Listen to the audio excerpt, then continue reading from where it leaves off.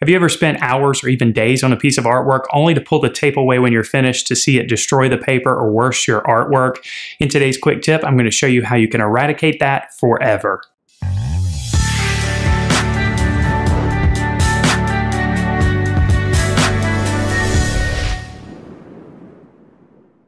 Hello everyone, Matt here with thevirtualinstructor.com, and in today's quick tip I want to show you an easy method for making sure that your masking tape does not tear your paper or worse, destroy your artwork when you're finished with the drawing.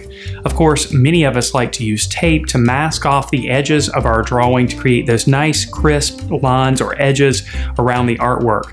And sometimes when we're finished, especially when we spend a lot of time on those drawings and paintings, when it's time to pull the tape away, well, the tape can destroy the paper, and sometimes I've even seen it destroy the artwork.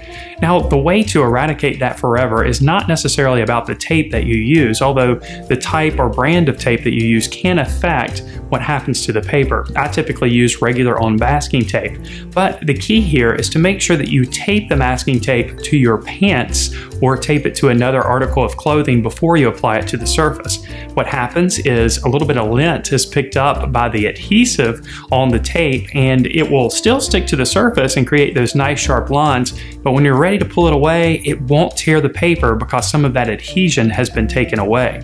Another tip is to make sure when you pull the tape away from the surface of the paper, be sure to pull it at a 90-degree angle. So in other words, if you're creating a horizontal edge, don't pull the tape away horizontally. If you're creating a vertical edge, don't pull the tape away vertically. Instead, pull it away at a 90-degree angle. This will help it release from the surface of the paper, creating that nice clean edge without destroying the paper or your artwork. If you enjoyed this video, then I know that you'll enjoy being a member at thevirtualinstructor.com. Our comprehensive membership program includes video courses on drawing and painting, weekly live lessons, ebooks, lesson plans for teachers, weekly critiques, and much, much more.